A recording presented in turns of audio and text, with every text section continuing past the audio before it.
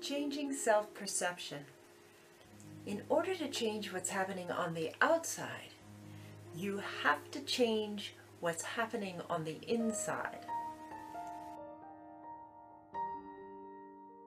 Hi everyone, I'm Amy. Welcome to today's video. It's going to be short and sweet because it's really important. There's a saying, you've gotta want it.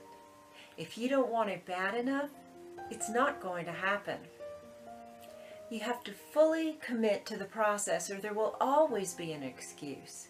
There seems to be a switch I can flip in my head that allows me to go full speed ahead toward whatever the goal once I've fully committed to the process.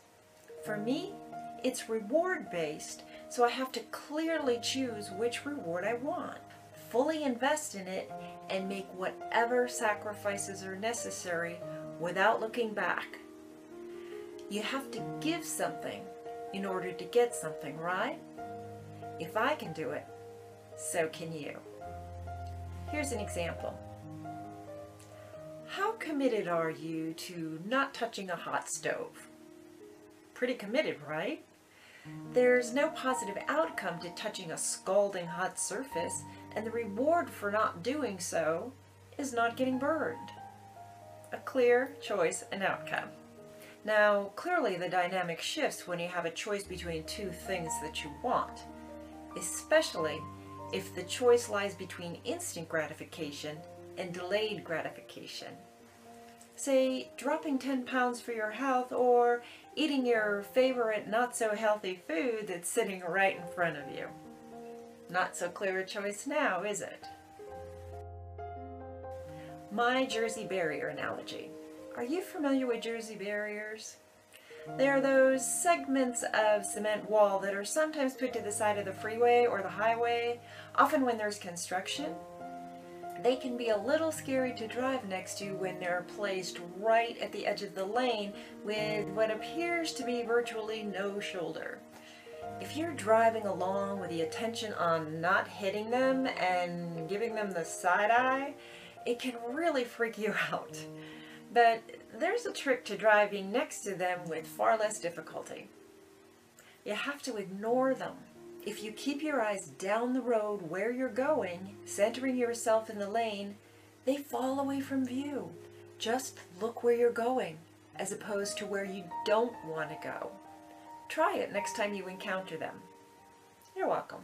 So, speaking of looking where you're going, you can see where I'm going with this, right? You have to fully commit to the destination and keep your eyes on the intended outcome.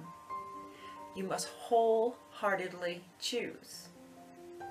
If you're still seeing the obstacle or the temptation, you're not focused on the true reward. How do I know? Jersey barriers. You can't look in two places at the same time. Say you're overspending, swimming in debt, stressed out all the time, and you're really sick of it. You want to get out of debt, do it as quickly as possible, and set yourself up for a long-term savings plan so you never have to feel this way again. But wait, you see this super cute dress that you just have to have. Seriously? If your house was on fire, do you get out and call 911? Or do you decide you'd like to stop first and toast a marshmallow? Buying that dress, or anything else that isn't life-sustaining, should seem as ridiculous to you as making s'mores at a house fire. That's setting priorities. Once you become wholly invested in your chosen outcome, the distractions will fall away from view and disappear. If they don't, you're not fully committed. It's truly that simple. Thank you so much for joining me today.